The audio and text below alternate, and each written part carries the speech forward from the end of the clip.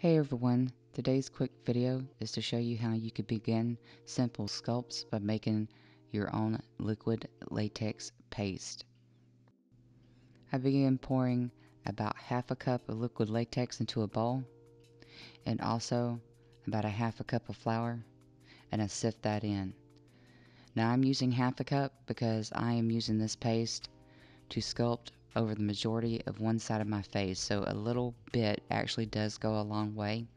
And you need to sift your flour to get rid of the lumps or any other imperfections that might be in the flour. Now I use all-purpose flour because it's very fine and that's what I prefer my textures to be. And you can use several different types of flour. Um, just keep in mind that the grainier, the less smooth that your sculpt is going to be. Now I start from the center and I work my way out, and I do this very slowly. You don't want to mix very fast because it will clump and it will dry quickly. And if the ingredients are not completely mixed in and it's not a paste that you can work with, or it's not enough, you continue to add liquid latex until you get enough, till you get the texture and the smoothness that you want. And you might have to do this several times, but it's better to make more and not need it than have to constantly stop and make more. I normally use half a cup because I sculpt mostly on the face, and I almost always have more than what I need, but never enough to where it's wasteful. So if you want to play around with it, just start with a half and a half, the 1-to-1 ratio, and I think that would get you on your way to get familiar with the product and how to use it and how to sculpt with it. Your goal is to make a paste that's not so runny that it drips and falls off of the tool that you're using to mix it. It's thick enough and it will hold, and you can manipulate it. Now that my ingredients are incorporated, I take a plate and pour a small amount of liquid latex onto it, and I use this to protect my tools and to protect my sculpt. When you dip your tools into latex when you're moving your sculpt around, and I use my finger most of the time when I sculpt instead of tools. And in the beginning, finer details, I use tools when the latex begins to dry a little bit more, and you can see those. So it takes about maybe an hour if you need to go in and add fine details that you want to show up in your sculpt after you do this process of laying it down on your face cast or whatever surface that you're going to be sculpting on. It is very malleable and easy to work with, and it hasn't set up. And if you were to move your tools in throughout this mixture, you're not going to get that detail. It's going to kind of bleed out.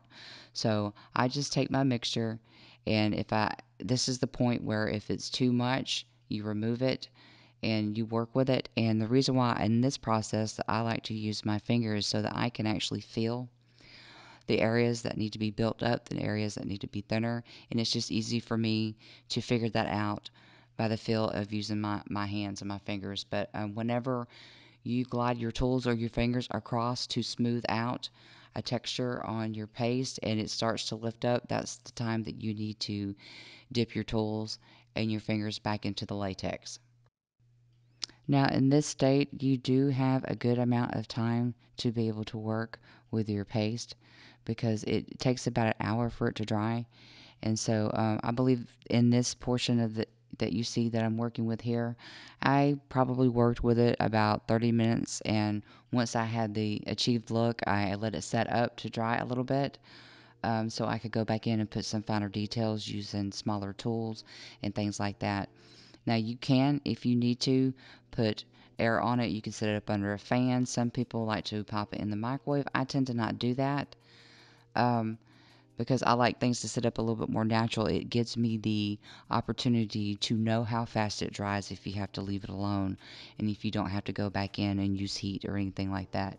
And normally after I've done all my detail work, I normally wait 2 days before I begin to try to remove the prosthetic and the sculpt that I made before I do any painting or do anything and apply it to the face or anything like that.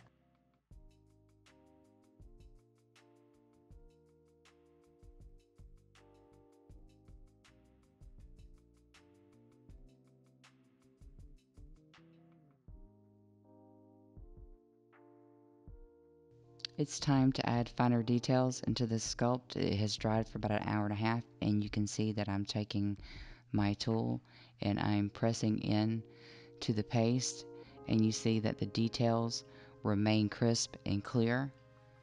So the longer you let it dry, if it's not working for you, and this is real easy, if you do this and you still are not getting the look that you need, and you got a dent, an indentation from your tool in it, you can take your finger and move over and smooth out that texture.